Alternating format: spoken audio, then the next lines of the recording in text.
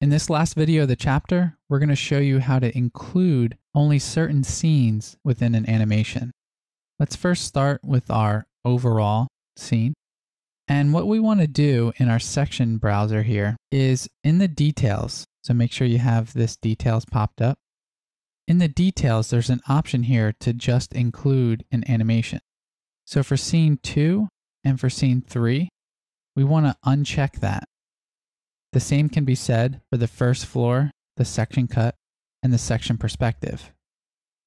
Now, one thing that you'll notice in this overall scene, that section cut or poché that we created, it's going to be visible. So we need to hide it and then update our scene. We're going to have to do that for every scene in our animation.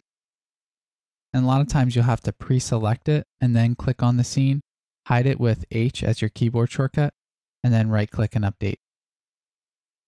Now the other thing that we could do, and it really depends on how your model's organized, you could uncheck hidden geometry as a property within those scenes. But in some cases, depending on your model complexity and what you're working on, you may need that hidden geometry turned on. In our case, since we only have a couple scenes, it's really not that difficult to just go through and hide that. And although we can't see it here, we will see it when we make that transition. So this is one of those things where you have to get out of view, select it, hide it, and then update.